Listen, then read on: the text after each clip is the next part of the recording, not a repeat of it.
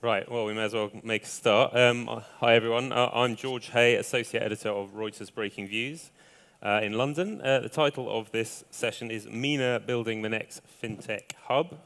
And we've got a great panel of experts to kick some of these ideas around, so I'll introduce them. First of all, we have Marcelo Giugale. He's Director of the Financial Advisory and Banking Department at the World Bank. His team helps developing companies manage their reserves, lighten their debts, and hedge their risks. And he's spent almost 30 years doing that kind of thing. Next to him is Ben Lawsky. While New York State's Superintendent of Financial Services between 2011 and 2015, Ben developed quite a reputation as the kind of scourge of the banks, particularly UK banks, as they found to their costs. Probably meant that he was doing his job. He's now head of regulatory affairs for the New York Digital Investment Group and a visiting scholar at Stanford University's Cyber Institute. Next to him is Khalid Saad. He formerly worked at the Bahrain Economic Development Board. He's now CEO of Bahrain FinTech Bay, which is one of the key FinTech players in the Middle East. And right at the end is Richard Teng, CEO of the Financial Services Regulatory Authority at Abu Dhabi Global Market. Richard's an especially good person to talk about this kind of stuff because he used to work in Singapore, which is very progressive on FinTech issues. And ADGM is also one of the key Middle East markets who have already set up a sandbox. And if you don't know what that is, we'll come on to it. Right, first of all, let's kind of define some terms. When we say the word FinTech, Ben, what do we mean? What do you understand that to mean? Sure. Well, thank you first for having me, and thank you to the Milken Institute for inviting me. FinTech I define generally broadly. We certainly did when I was a regulator. Sort of any new technology that is changing the face of financial services is something we started to see when I was back at the Department of Financial Services, 2011, 12, 13. You could see this collision of this very unregulated world of technology, and unregulated for good reason. We want to promote innovation, colliding with this very tightly regulated world of financial services.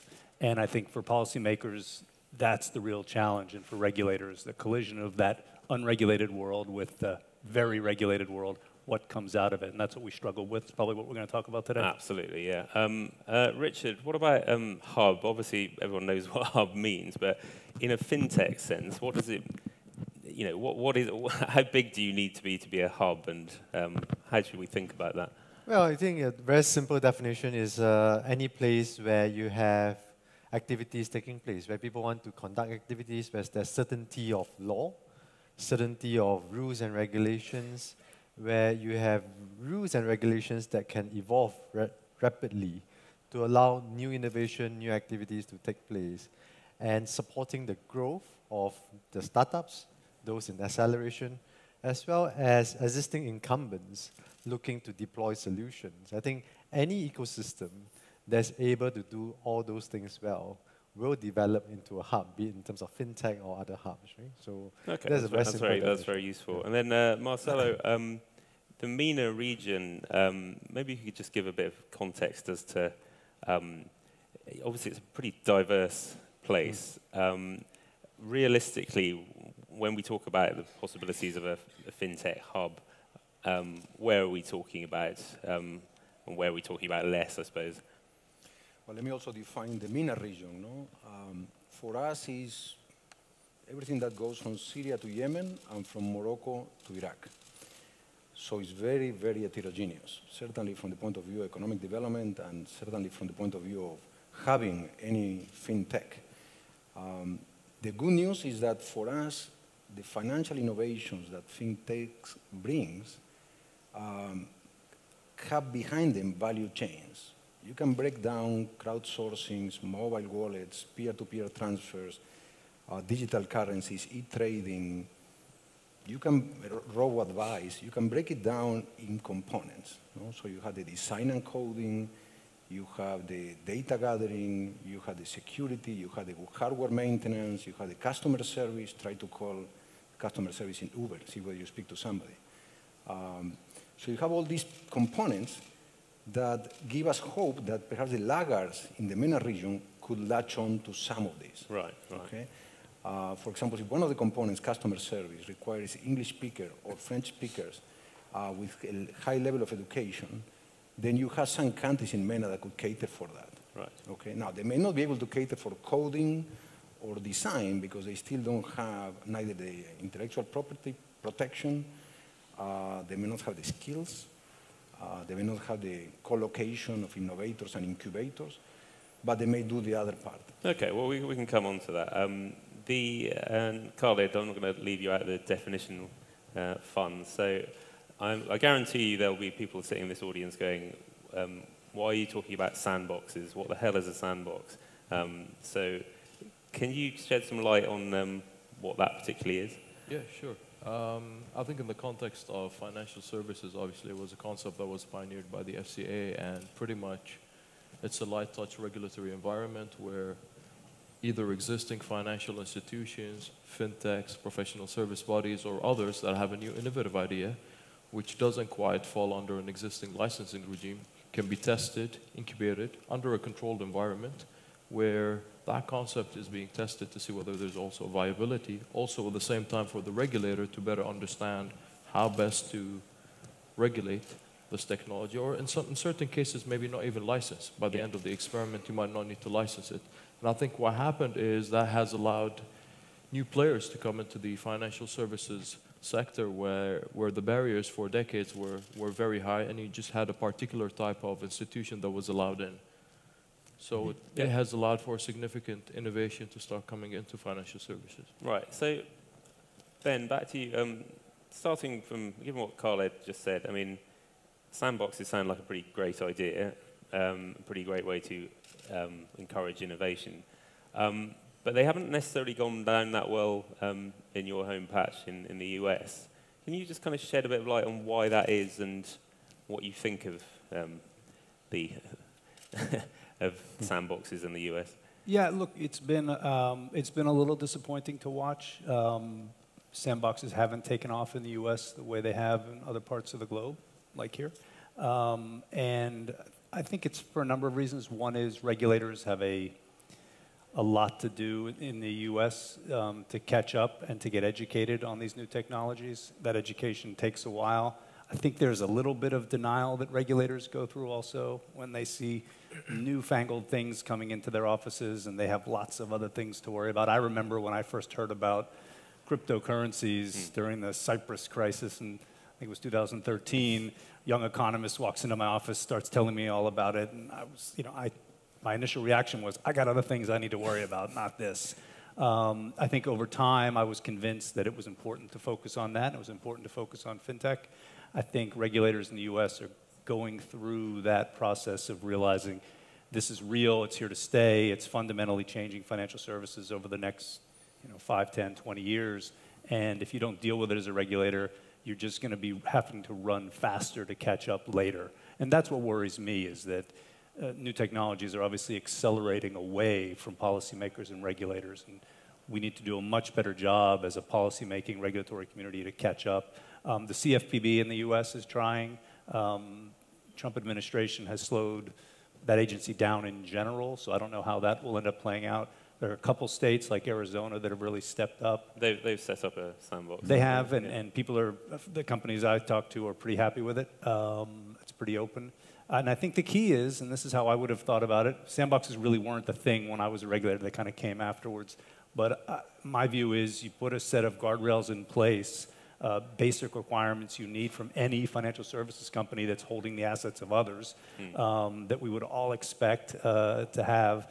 And then you let the companies run an experiment, and you hopefully create a race to the top where companies are fulfilling their regulatory obligations, the base that you set for them, but then they're competing to innovate within the jurisdiction. And it can be done. I mean, we do it in the US with drug trials. The FDA does a fine job, usually, of allowing companies to test new drugs under controlled circumstances because they bring great benefits. I don't see why, at both a federal and a state level in the US, we can't do the same. But I mean, there must be a reason why. I mean, you've kind of stated some of the reason why your successor at the DFS, Maria Vullo, said toddlers play in sandboxes, adults play by the rules, and it's presumably about post-financial crisis. There's an understandable regulatory concern about anything newfangled that could then cause another problem. I mean, I think some of James Bullard has actually said it's going to be the next cause of the next FinTech, the next financial crisis, FinTech, which I don't. Seems a bit excessive. I don't. I think it's excessive. I think that was a poor turn of phrase. I wouldn't have said it myself. I think it's a play on the word sandbox. What we mean by sandbox is obviously not a place to play with no rules. It's a place to allow innovation, but you have real rules. None of us would want to see an NBA or a soccer game, football game, with no rules at all. It would get out of control. It wouldn't be the best team winning. I always thought of my job as a regulator to be like a really good NBA referee. The best ones, they're out there, they enforce the rules, but for most of the time, you don't notice them. Yeah. There are clear rules. Everyone knows if you commit a flagrant foul, it gets called, and the whistle blows, but then the game goes on. And other than that, if you play within the rules, go for it and experiment and succeed. I just wondered, Richard, from your perspective, from the outside looking in and looking at the US system, how do you assess it as a place for FinTech innovation? Well, my take is that it is complicated to get a proper regulatory sandbox in order in the States because you have federal level regulations, you have state level regulations, and for many of the new FinTechs that's coming through in terms of technology, their services cut across more than one regulator. And that's the case, you need proper coordination among the regulators to see what's the risk that you bring to the marketplace in the banking, in the capital market sector, in the payment space, etc. And you can't quite bring about that tight coordination. The other issue in the States, the way I look at it, is at the policy-making level. Are you providing enough funding into that space? Because to regulate the FinTechs, even within the sandbox itself, you need adequate expertise in the various areas, be it in terms of AI, DLTs, blockchain.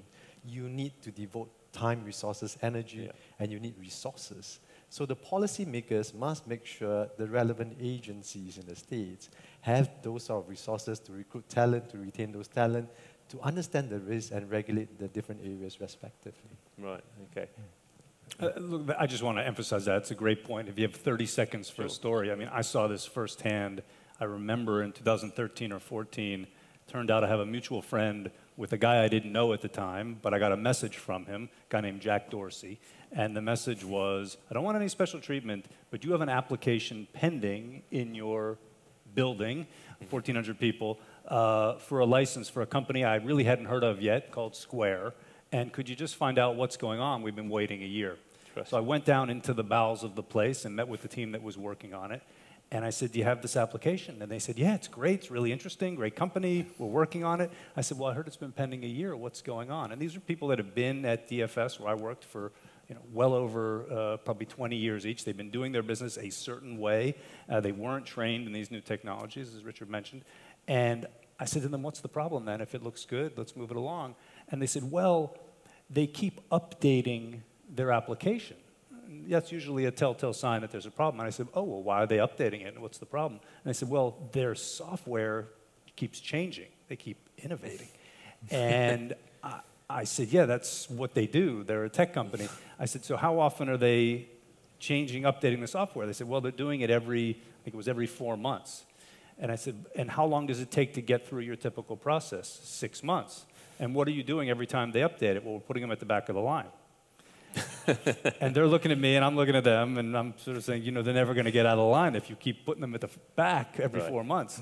And that was just a great example of the agency and the people within it had not figured out this new thing yet. We obviously changed it. We got that application done. When I asked them, do you have other applications like this? Like, oh, yeah, Facebook, a whole bunch of other major tech companies were doing interesting things. Yeah, fair enough. So the resources is a great point. That is a great point. So just, I'm interested from all members of the panel. I'll start with Richard because he's his Singapore experience. Would you describe Singapore as a kind of jurisdiction that's got it kind of right on these, in the balance. What we're really talking about here is a balance between innovation and financial stability. Have they got it right? And if they haven't, who else have? I'm interested in all views. So. Well, I'm from Singapore, so I used to work in the Monetary Authority of Singapore, so I could be quite biased. But MES itself has done a fantastic job in the area of supporting growth, innovation, while addressing risk at the same time. So you look at the history of Singapore, it has a very short history. 50 years of independence, going from a third world country to first world, one of the few countries in the world that has managed to grow its financial services sector quite successfully without any big scandals, any big blow-ups, because it focuses on risk, addressing all the key important areas of risk to make sure nothing big blows up. But at the same time, supporting that growth and innovation, having clarity of rules, allowing people to come to them and talk to them, find out more areas that they don't understand. They'll go and learn and find out more. I think that's great, which is why they just won Central Bank of the Year for also their work on FinTech. And if you attend the FinTech Festival in Singapore, we're just commenting about it, it has become the largest gathering in the world in that space. So it has done quite a lot of things, including appointing a chief technological officer, a chief FinTech officer, a chief data officer within MES, looking at all these things. But the other thing that is in MES's favor, which doesn't quite exist elsewhere, it is a sole single regulatory agency, looking across banking, insurance, capital markets, responsible for financial center development. And because of that, it can do a lot of things. So it's slightly different from the That's the slightly US different from almost the rest of the world. You can come up with agenda on national IDs. You can come up with rules on data residency that cuts across the entire industry, outsourcing policy, in terms of cloud, in terms of shared services, educational policy, talent development. Those are extremely important. So it wears that whole of government hat, which is extremely important in that development. Right. And Carlo, but you would presumably agree with that. Are there any other kind of models around the world that you think are, examples that you follow in Bahrain? Or? I think I completely agree with Richard. I think the point he emphasized on being a single regulator is extremely important. And obviously, in Bahrain, we do have a single regulator, different scale, obviously, than the Monetary Authority of Singapore, but we saw them also as a proper reference point in terms of what can be achieved. Obviously, we're a small country like Singapore, so there's very similar dynamics. I think also what the FCA has done has to be admired. And I think, they've literally set the way for the rest of the world to really look at what innovation and regulations for FinTech are. I think the Australian also Securities Commission is actually very progressive. But I think what Singapore has done very well, and I think there are key lessons for us here in the region, whether it's Abu Dhabi, Bahrain, or elsewhere, is how can you create a proper platform from which, you've got the indigenous industry starting to thrive, innovate, but also at the same time being that platform. And I emphasize the word platform because to me, hub could have a physical side, but I think more importantly is that platform which connects you to a much wider network. They've managed to do that very successfully, and I think therein lies the power in terms of what they did and the key takeaways for us here in the region. So I think if I had to single-handedly now, if you asked me a few years ago, maybe the answer was no, choose a proper reference point for what could be achieved, I would have to agree that it's Singapore. And for us in Bahrain, we've taken a lot of the key learnings, and obviously you got to localize it because some of the things need to make a lot of sense for your jurisdiction. Yeah, that's very interesting. Just to butt in, where does China fit in this? Because people tend to, innovation-wise, there's quite a lot of innovation going on in China. But is that in any way a model for what you do, for what they do there? Well, if I can just give you a comparison of what is happening in the Western Hemisphere versus some of the emerging countries, and why is it happening in China in a certain fashion. So if you look at Western Hemisphere, you have certain preconceived notion of what a bank looks like, of what payments are, how do you write a check, right? Since you're a kid, you go to a bank, you deposit money. So there's preconceived notion. The rules and regulations, the lines are very drawn. You have powerful financial institutions, powerful lobby group. Anytime new changes take place, those power groups, lobby groups, will stop some of those things. Right? So those are what you see in the Western Hemisphere. In China, and in certain parts or different parts of Africa, some emerging countries, you don't have those preconceived notion. You don't have preconceived notion of how payment should be made, what a bank should look like, how should financial transaction be taken, which is why the likes of Alibaba, WePay, WeBank, Jingdong, they have all really started off very small, but they have been transformational, and they are able to change that space. Coupled with that, the Chinese regulators have allowed them grow first to a certain level before they come in with regulations, because they want to see where it goes. They don't understand enough, and they say it doesn't quite pose systemic risk at this point in time, so let's not regulate them, let's allow them to innovate. So you're seeing a lot of those innovations. But in more developed jurisdiction, I do not think that can take place as easily. So a tech-dominant world is what you're going to see in some of these emerging countries, right? So in the tech players is going to be very big. But in the Western Hemisphere, in most developed countries, it's still going to be a financial institutions dominant world going forward that uses technology to harness service offerings. That's interesting, yeah. Just Marcelo, just from a kind of macro perspective, what are the kind of preconditions do you think you need for if we're going to set up a hub here? What are the kind of non-fintechy bits that you would need? Like presumably the tax system and things like that are important. Well, let me say, we get into this because we smell that it could be the answer to youth unemployment and to financial inclusion, particularly for small enterprises and for rural populations, what we call hard to reach. So we went and checked on the now, have brand new data on this, by the way, it just came out in November, taking stock of the 55 fintech hubs in the world. And then we cut that data and look at the ones that belong to the emerging and developing countries and said what made it possible. Now, the kind of countries I have in mind are not China or India, it's rather Uruguay, Mexico, Mauritius, Estonia. And you say, well, why did it happen here in, say, Uruguay and not across the river in Argentina, or in Estonia and not yet in Lithuania? Yeah. No? And frankly, what we find is first, it's three components, and you need them all. This is like Italian spaghetti. You need the pasta, the sauce, and the Parmesano cheese. Otherwise, it's not Italian spaghetti. It's much more complicated than that. So that's very complicated. But the first is the macro framework. This is not going to happen in an economy where the capital account is closed and you cannot repatriate profits. You need a clear tax system. It can be floating around. It has to be clear. Even if it's high marginal rates, it has to be clear. And you need open trade. You need to move equipment all the time. So that's a macro framework. Then you need the enabling factors, as we call them. The talent, the skills, the universities, however you want to call that, people that have the brains and the talent to do these things. Access to capital, the startups in particular. Can venture capitalists come in and out easily? And finally, the infrastructure. You need penetration of the internet at a high speed. Now, the third component, the Parmigiano, is exactly what was mentioned before, is the regulatory and legal framework. Can it catch up fast enough? No? The regulators are the cheese. The regulators are the cheese.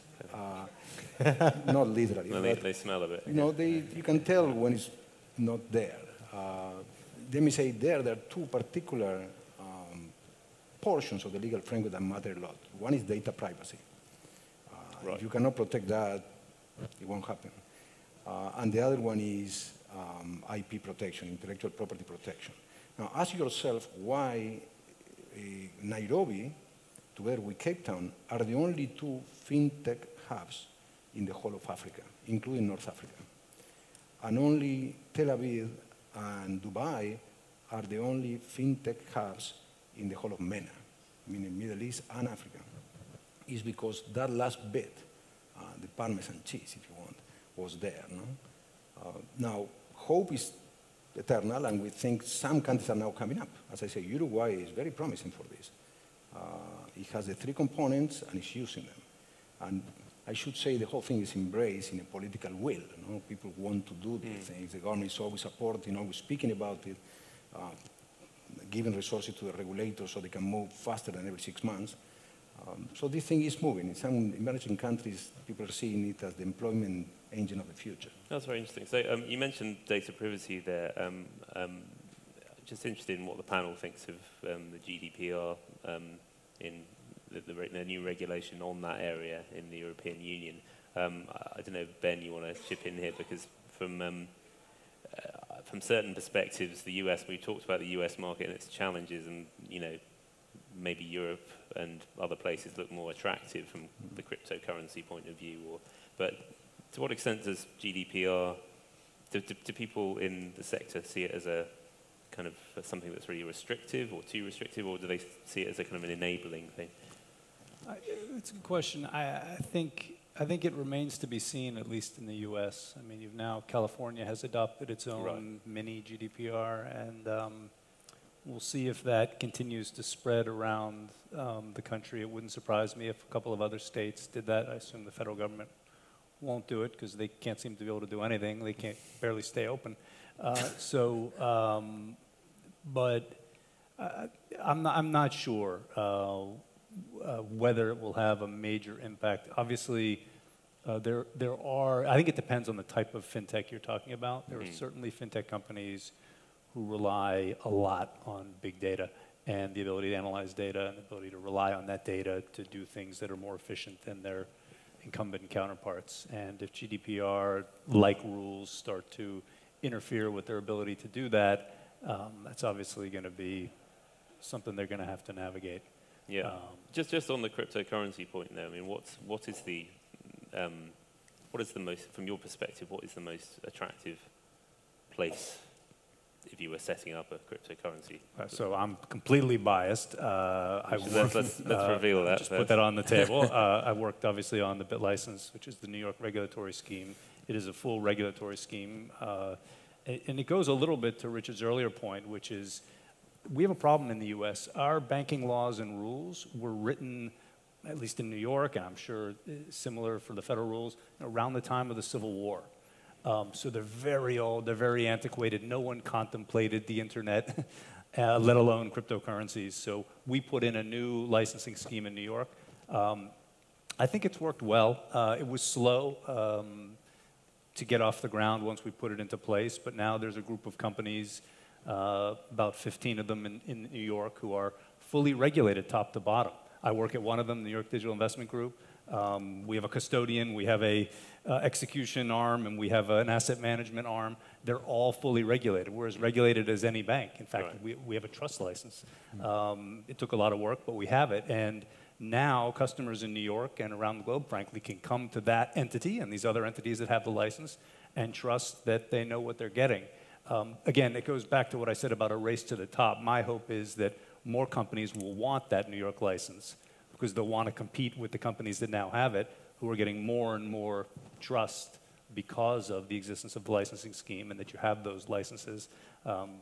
We built in New York, our business is an institutional one, and I think you're seeing more and more institutions now looking at the New York entities that have these licenses saying, maybe we can get into this now. This is interesting. I think ultimately that leads to further innovation and further competition towards the top. Okay. Can I just add to that? Because we rolled out our crypto spot exchange regime last year as well.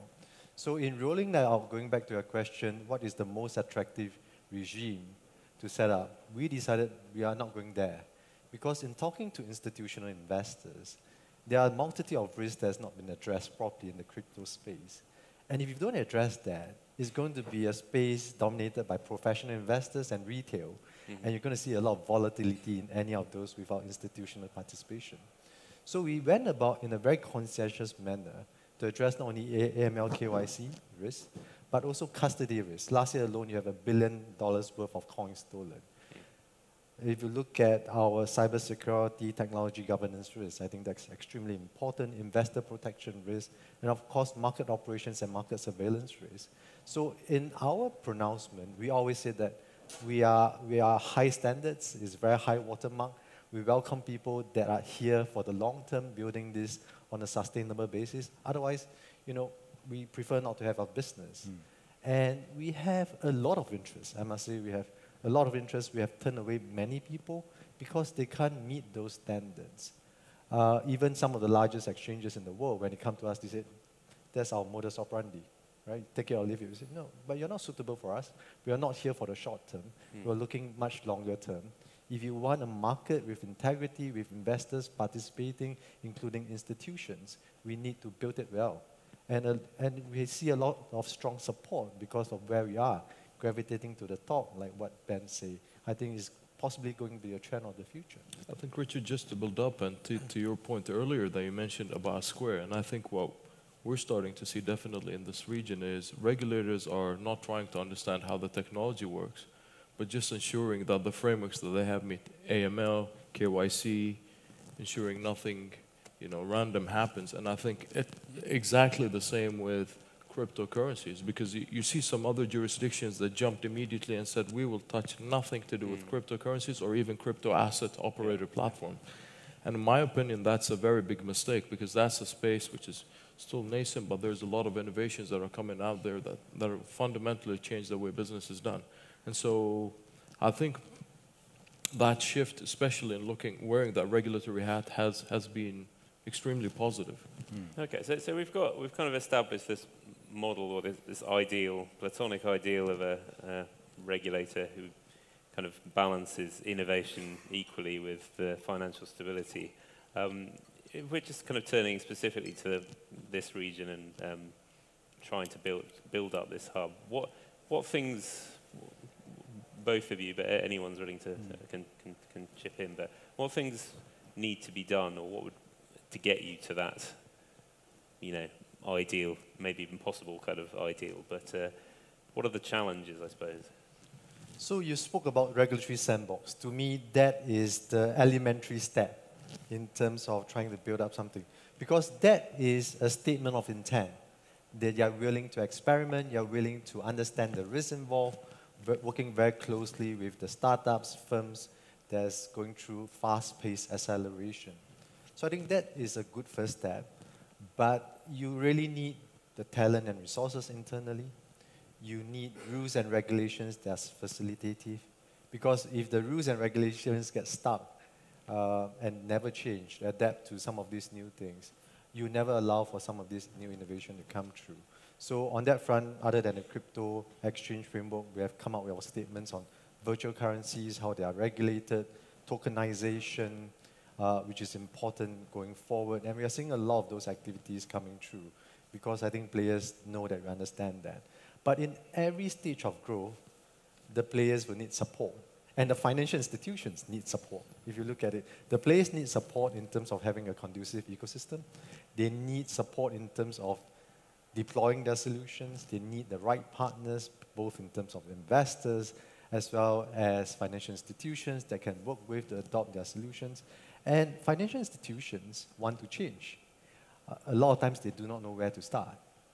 In this region, you have some banks that don't even have proper APIs, right? How do you then adopt some of the technological solutions? How do you then encourage them, work with them? So, do you when you encounter institutions like that, do you feel the need to kind of make sure they don't do anything rash then? Well, so that's what we're encouraging. Last year, we commenced a project on electronic KYC. So with some of the largest Abu Dhabi banks and money service providers, to try to lower the cost of onboarding, allowing data to be properly shared, subject to control, with regulatory participation. Because such shared utility have the potential benefit of lowering costs for everybody, both for the consumers as well as for the financial institutions. And then we started experimenting cross-border. The API issue is a real issue. So if you look at what Singapore is building, in terms of that front, it is building an API exchange, connecting Southeast Asia countries, allowing the banks to go to source for solutions within the sandbox, and technology firms to go in to provide and to experiment with them. So we are doing the same for Middle East Africa region, connecting the banks in this region, especially those that possibly don't have proper APIs, as well as the technology companies, right? But we do experiment on various fronts. working with the Singapore regulators and Hong Kong regulators on a global trade connectivity network, allowing trade finance, trade documentation to be done on blockchain, for instance. And I think that's massive, that's transformational, allowing free flow of trade around the world on a much faster basis, more efficient basis. So I do think that other than just regulatory sandbox, other than just rules and regulations, a lot of cooperation cross-border, because we have to try to grow the pie here. So, I mean, you mentioned cooperation. This is part of this whole FCA, that the UK regulators' original idea for kind of cross-border sandboxes to try and do what you're suggesting. But it's not just cross-border sandboxes. I think, you know, I always say it, and, you know, we share a similar experience to ADGM, but also slightly different given that we're also onshore. It's the mindset. I always say FinTech is an ethos. It's a mindset that we need to do things extremely differently. And even whether it's within a sandbox or not, the way I view success of somebody in Bahrain is whether, you know, Bahrain's a small market. Somebody tests, incubates, ideates, goes live. Their success is if whether I can hold their hand, bring them right up to Abu Dhabi, they get that support they need, and I don't view it as a zero-sum game, whether they did end up setting up in Abu Dhabi or they did set up in Bahrain. And I think that's one thing that is fundamentally being shifted at the moment. I think the regulatory sandbox, as simple as this concept sounds, is, I think, significant in two ways. One, it sent a clear signal, especially from the regulators, when the regulator comes up and says this, that incumbents, you no longer have a free playing field. You're no longer protected by me, and there are new kids on the block that will add to that innovation that will help us pivot to this new world. I think that was one. And two, it created that a bit of mindset that we need to start really looking at it. We need to start changing, and we probably need to start working with these individuals. And the region, and I think to a certain extent also in Singapore, you know, it's not the United States or China where you've got an abundance of tech talent that is available. So as you grow that indigenous industry, which we're also, I think, at the same time looking to improve the talent, having a mechanism which allows for that innovation and creativity is going to bring you innovators, which will ultimately benefit you as a jurisdiction and also help develop that future talent pipeline. I think for us, what's happening in Bahrain is important, and Richard, you know this as a regulator extremely well, is when our central bank governor goes up and says, we're going to do this, and banks are not doing enough, people start listening. And so over the last 2 years, a lot of the initiatives have happened, and I think two significant ones are coming up. Aside from the sandbox, are standardized eKYC utility for the whole country, and open banking. And obviously, open banking for a lot of banks, they start shivering. But I think what that has resulted in is banks seriously taking a look at changing, because a lot of them probably won't be there over the next 5 years. And, you know, in the audience, obviously here we've got the head of FinTech from Bahrain. I see a local entrepreneur who's developed a single API for open banking. These things, I think, are, if we sat here last year or the year before, we wouldn't be talking about it. So I think this mindset is extremely imperative. So together we grow stronger. That's a message I always say, and we firmly believe in that. I mean, if you, we're talking particularly here about FinTech cooperation amongst regulators, but the history of kind of capital and liquidity cooperation between international regulators is not. I mean, they've achieved some things, but it's not like every country has exactly the same capital liquidity, so. And there's a reason for that. There's an obvious reason for that, because people want to control their own market. So, I mean, I just wondered, Ben, what do you think about the possibility that, you know, someone like the US would actually want to? I mean, they've barely even got a sandbox. So, do you think they'd ever want to kind of cooperate in the way that we're talking about?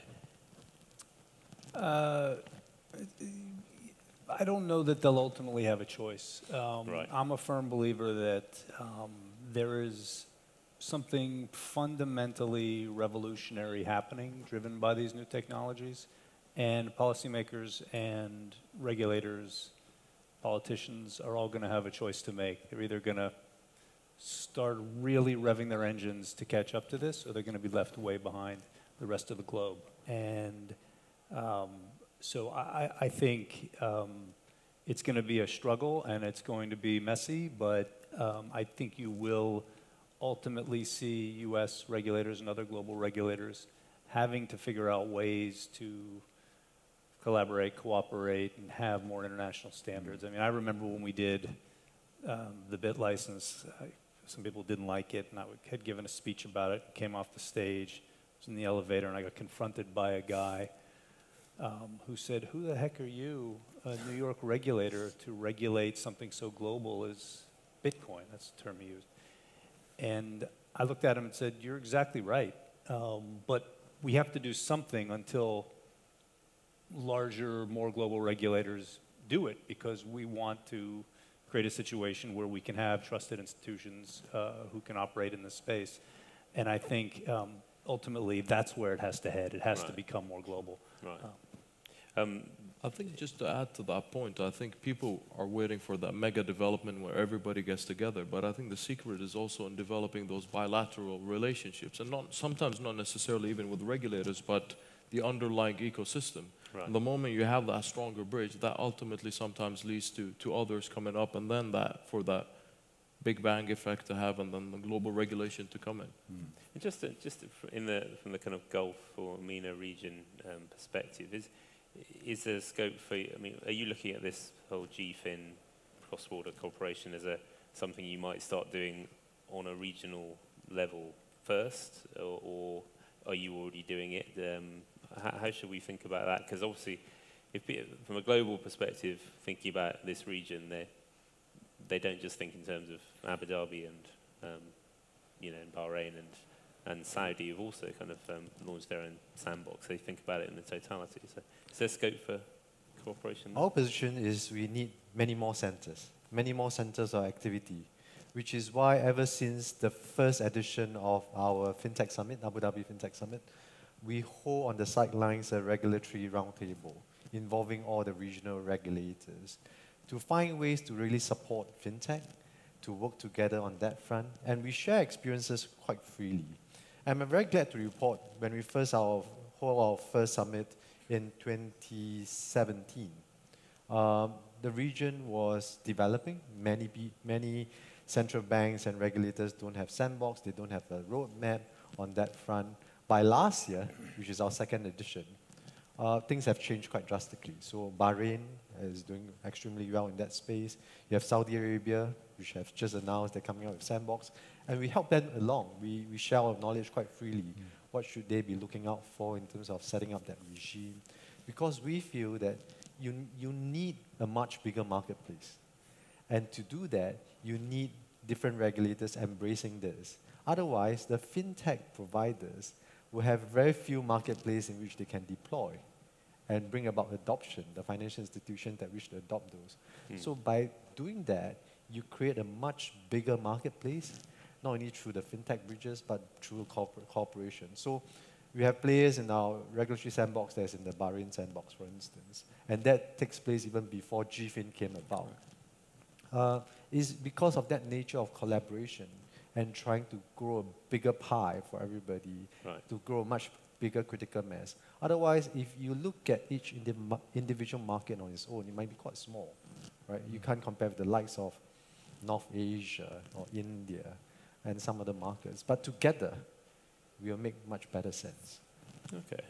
Just bring you in here, Marcelo, and just obviously we are basically talking about the Abu Dhabi, the Bahrains, the Dubais, but is there any way in which this kind of, if there was a much bigger hub here, that could benefit the other parts of MENA, the north and the NAR bit of the MENA? Because there might be a way if it's not just, they might not be the hubs, but they could still benefit, right? Well, let me say, I hope they do. It's interesting because we are talking about here the fine-tuning of sandbox regulation. But at the same time, in MENA, there are 140 million adults that do not have bank accounts. This is the lowest level of financial inclusion in the world as a rate. So how do you balance this? Sandbox, fine-tuning versus just getting a bank account to a person. Now, the good news, and here is where the low-hanging fruit for businesses, is that 80% of the 140 million adults in MENA that don't have bank account, 80% of those have a mobile phone. Okay? As it happened, only 33% of them ever made or received a digital payment. Right. When the rest of the developing world, including Africa, is more like 50%, and rich economies is about 95%. So you have both. You have the mobile phone in your hand and very low digital payment. So when we really look at how do we kickstart the thing, we found three sources that I want to mention because they may not apply quite to the GCC because we are sandboxing here, but for the rest of MENA and the links between the two, I think is important. The three places to push. One is most governments in the Middle East do cash transfers for social assistance or equalization purposes. So they transfer money to a person. Most of them also do agricultural subsidies. Sometimes for water, sometimes for fertilizer, but they do it in cash. And then you have a large portion of the private employers who pay wages in cash. Okay? Now, we calculate about 90% of those who receive either a government transfer of a private wage and who don't have a bank account, 90% of those have a mobile phone. Okay? About farmers is 70%. So just by changing the policy of how you deliver the cash to the individual, you force a FinTech revolution because you suddenly bring all this market into play. Let me give you another example. India, in 5 years, biometrically identified more than 1 billion people at $4 per pop. Somebody shines lights into your eyes, the light comes back with the information of retina, of your retina, goes up to a satellite, down to a mainframe, and then you exist univocally forever. And if you didn't exist before, existing must be a great feeling because people queue to do this. Now, it was immediate this is an Aadhaar program in India. It was immediate for the government to say, now we are going to transfer all the subsidies through this, through mobile phones. And India became very soon a FinTech hub. Right? So I think we have places to kickstart the laggards, if you want. Right. And let me finish on the issue of the cutting-edge regulation, in this case for sandboxes. I don't think you can do it regionally, defining that geography that I mentioned before. You still have to do it supranationally, but it may be better to start with the GCC, not with the whole MENA region, because of these huge disparities in financial penetration. No? Right, okay. Just going to see if anyone's fancies answering any questions. Well, forest of hands, shoot up. We've only got a short period of time, but would you like to start here? Hi, Khalid Halada, Blossom Finance. Regulatory jurisdiction question.